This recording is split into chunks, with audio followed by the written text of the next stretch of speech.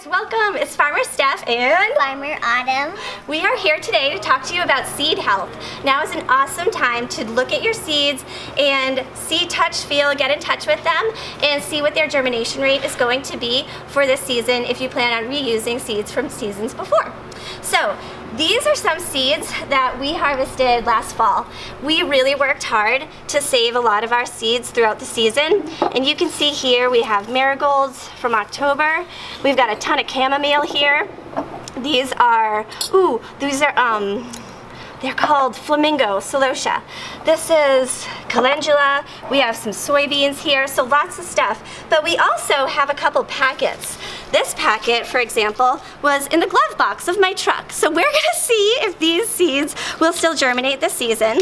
And then we also have some asters. These were left in the greenhouse and got a little wet over the season. So anything that had moisture or was exposed to extreme heat, definitely test them out now to make sure they're gonna germinate for you when you need them to.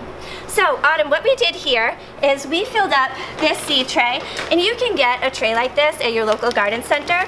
We filled up the seed tray with the best seed starting mix around, Coast of Maine seed starting mix. And just want to point out, you will not find a darker, more richer seed start mix out there. This is the best. So what we're gonna do, Autumn, in each row, go ahead and plant each of these seeds in one row. So, and then keep count. You're gonna plant 10 of those in this row. So Autumn has been planting seeds here, and we are going to keep track of exactly what she's planting and how many she has planted so that when they germinate, we can find out the germination rate. So Autumn, in this row you planted? Soybean. Soybean. And then how many did you plant total? 10. So we have 10 seeds. And what's today's date? February 11th, 21. So we're gonna check this in 10 days and see how many seeds out of 10 germinated, and that will be our germination rate. And then in this next row you planted? Calendula. Yes! Yeah. And how many of those did you plant? 10. How many you think will sprout? 7. I think 7 will sprout. 7? That would be good. Awesome. Well, Autumn has showed you how to get your seeds ready.